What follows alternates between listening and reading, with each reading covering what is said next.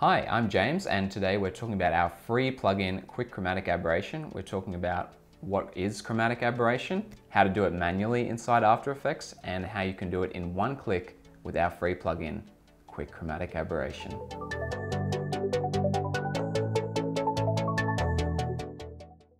Chromatic aberration is a great way to remove the pixel-perfect nature of computer graphics. As the name implies, it's an imperfection that happens when something is filmed through a lens. As you probably know, motion graphics are not filmed through a lens. We create them on the computer, and so they are pixel perfect. And a trend these days is to steer away from this sterile and clinical nature of pixel perfect graphics by jazzing them up, making them look more homely with film grain, chromatic aberration, lens distortion, lens aberrations, dust on the lens, all these things to make the image look more interesting. Annoyingly, inside of After Effects, to add chromatic aberration is a bit of a process.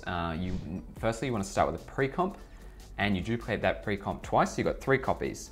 Then you want to solo each color channel on the 3 copies, so you've got red channel, green channel, blue channel, soloed, and then you set the blend mode to screen, and that will essentially be back where you started with. And then you apply your transform offset. I usually do a offset on the X and Y of 1/2 pixel. This is a good amount because it's not too obvious, but it is noticeable. You don't want to do too much of a good thing.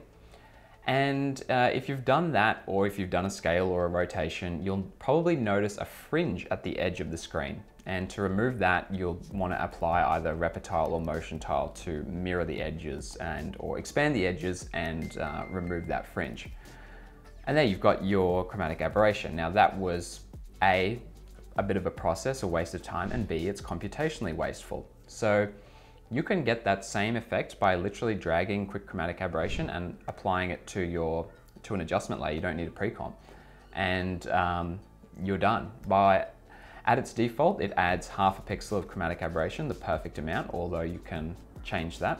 The edges are all automatically tiled for you, and you can adjust the channels that you want to shift. So instead of having that red-blue chromatic aberration look, if you shift the channels, you'll get a green and magenta look, or I forget what the other look is, but there's 3. You have an option. Different lenses have different types of chromatic aberration. I normally just apply 1/2 pixel to the entire image just by doing a transform. However, different lenses have different types of aberration. So for example, a typical lens might have more aberration on the edges. To emulate that, we have the scale.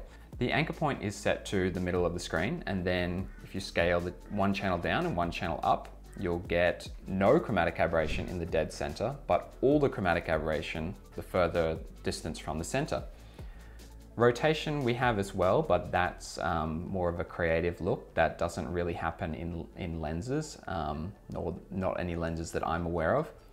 And we also have a blur as well, so you can blur channels to sort of soften one or the other, and that creates a different kind of aberration. The first version of Quick Chromatic Aberration was all done on the CPU, but with the recent advancements in GPU hardware recently, we decided to put it onto the GPU, so now it's faster. And just the nature of GPU hardware, we get infinite edge mirroring for essentially free. It's almost, the processing time of that is 0, just the way that GPUs work. Whereas with CPUs, edge mirroring is actually quite computationally, and it's quite resource intensive. So I think this is a plugin that's ideal for the GPU. If you've got a good GPU, it's gonna run really fast. So that's chromatic aberration. That's how you can add it manually, or you can download our free plugin, QCA, and basically get this effect really easily, really quickly, customize it, style it the way you want it. I hope you have a really productive day, and don't send me a support ticket. I'm looking at you, Riley.